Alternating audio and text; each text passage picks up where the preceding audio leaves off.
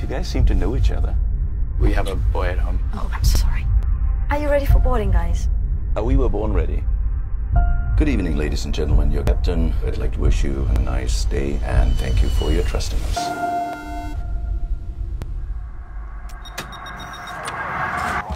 So, guys.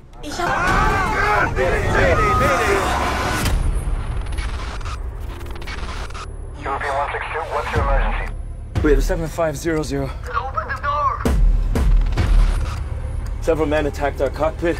We stopped them for now. The captain is injured. Status of the crew, I don't know. They have a hostage. They're going to kill him if I don't open the door.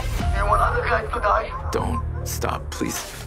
I can't open the door.